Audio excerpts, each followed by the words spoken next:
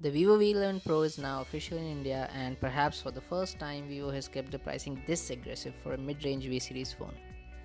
There's a lot to look forward to about the Vivo V11 Pro, including its trendy dewdrop notch, which by the way we might soon see on the OnePlus 6T as well, and the powerful Snapdragon 660 mobile platform. However, with the likes of Poco F1 around, the competition is certainly relentless. Can the Vivo V11 Pro match up?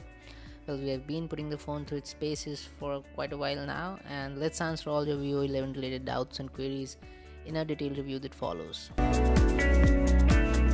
To be honest, we switched to the Vivo 11 Pro from the Samsung Galaxy Note 9 and the handset felt rather compact at the start. From a fresh perspective too, the Vivo 11 Pro should still strike as surprisingly manageable for a phone with a large 6.4-inch screen. With the Vivo V11 Pro, Vivo further refines the design that we earlier saw on phones like the Vivo V9 and on the Vivo X21. Our unit has the subtle rose gold shade that looks awesome.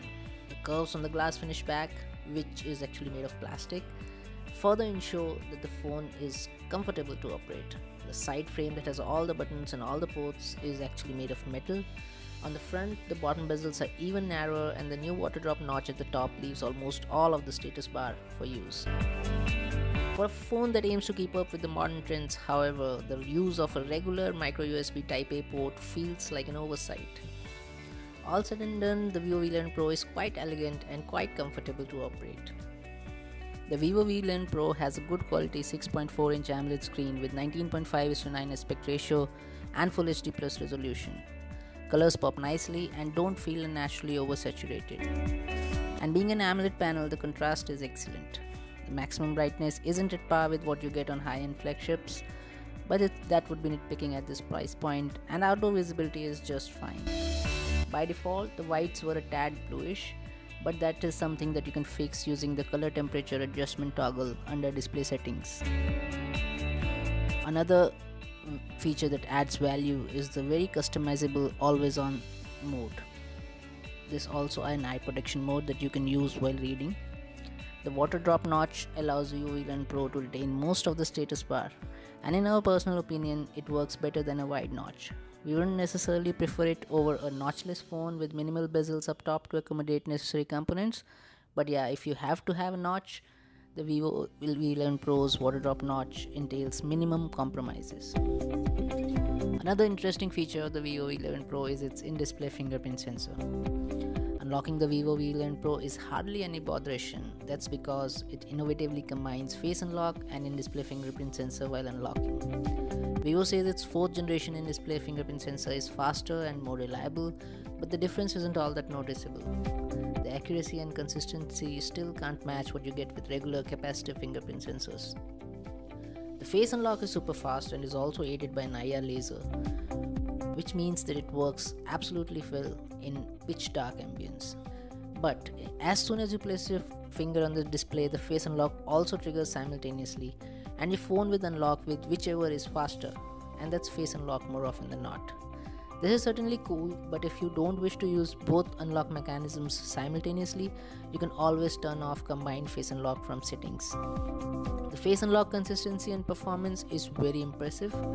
We can't vouch for exactly how secure the face unlock is, but it doesn't work when your eyes are closed or when you're looking away or for when you're wearing a helmet, and that should be good enough for most of us. Talking about the performance, this octa-core Snapdragon 660 powered phone runs extremely smooth, with no problems playing demanding games or gunning our way through to the chicken dinner. Day-to-day performance and multitasking feels flawless too. RAM management isn't overly excessive, and the mobile platform also supports 2018 essentials like, say, dual 4G VoLTE. We have the 6GB RAM and 64GB storage variant with us, and around 50GB storage is free at the user end. The phone also has a dedicated card slot if you wish to add more of secondary storage. The software is Android 8.1 Oreo based FunTouchOS.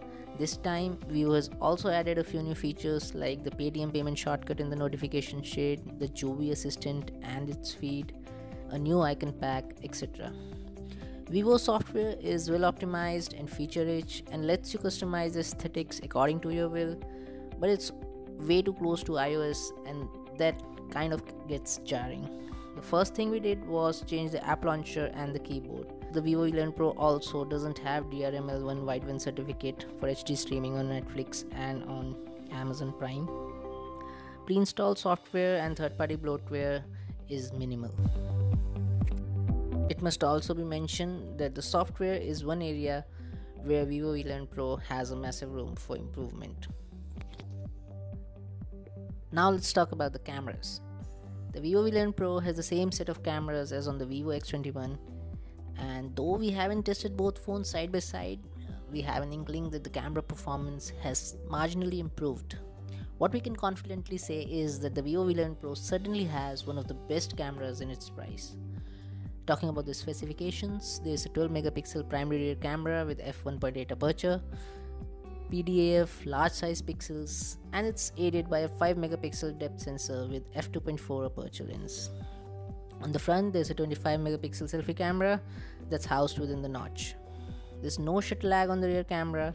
Images shot outdoors show vivid colors, rich details, and wide dynamic range. Talking about the low light performance, it's also pretty impressive. You get rich colors, abundant details, and very little noise. The camera can focus on close objects without much trouble. As for the portrait mode, the Vivo V11 Pro hasn't got the best one, but it's still quite good. The edge detection can be fuzzy at times, but the quality of the blur is well balanced.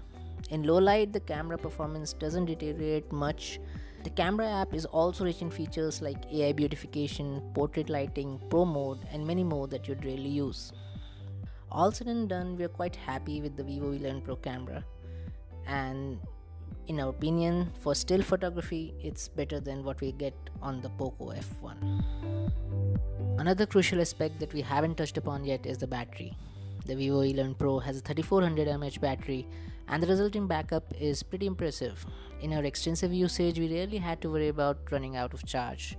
On particular heavy usage days, the kind that when we attend outdoor events, we could still hit bedtime with around 20 to 30% remaining. Of course, the dual engine fast charging plays its part too. It can deplete battery juices pretty quickly. Talking about the audio, the mono speaker at the bottom is quite loud. The audio quality is about average. The audio quality via headphones is pretty decent too. And speaking of which, Vivo also bundles a basic pair in the box. To sum it all up, we can conclude that the Vivo V11 Pro is an excellent mid-range option. The phone passes on whatever was good with the Vivo X21 at a significantly lower price point. The handset looks elegant, has a good quality AMOLED screen, offers dependable performance, and has a long-lasting battery. What further helps its case is its camera performance. The rear cameras and also the front cameras are actually very impressive. Compared to the Poco F1, the V11 Pro has slightly weaker chipset, but it offers a better display, better design, and better cameras. The base variant of the Poco F1 is cheaper, but if you have a budget of around 25k, you must take a long and hard look at Vivo V11 Pro before you decide. To round things up, pros include excellent display, excellent design, in-display fingerprint sensor, fast face unlock, camera performance, a dedicated card slot, and also dual 4G VoLTE support.